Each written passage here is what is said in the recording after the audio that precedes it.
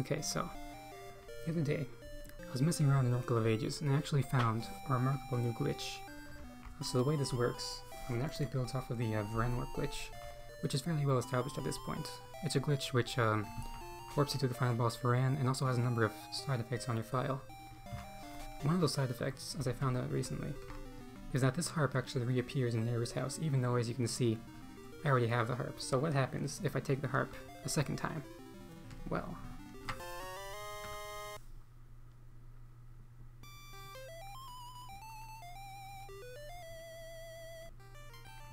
as you can see, this is an entirely new song, which nobody had discovered before.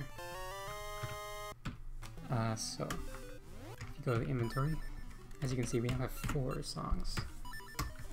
So let's try playing this. We have to go outside because harp songs only work outside. So, let's give this a whirl.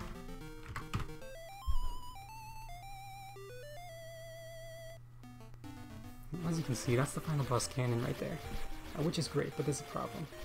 See, he wasn't the only object who spawned in just now.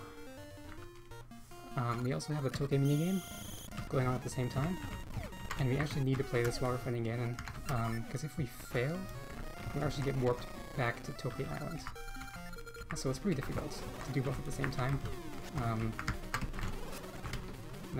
Yeah, I haven't done it yet. It's probably not even possible with just a level 1 sword.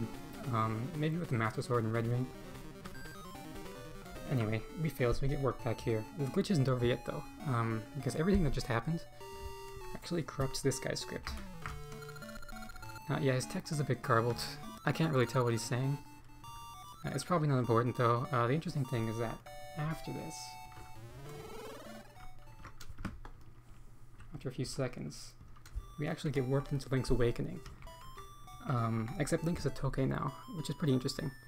The way this works is, after you talk to the Tokay, the game enters this loop which overwrites memory at arbitrary locations with arbitrary values. It just so happens to do this in such a way that it overwrites the entire game's memory with a replica of Link's Awakening. So that's pretty cool. At the very end, though, it replaces Link's sprite with Tokay. It's kind of odd, actually.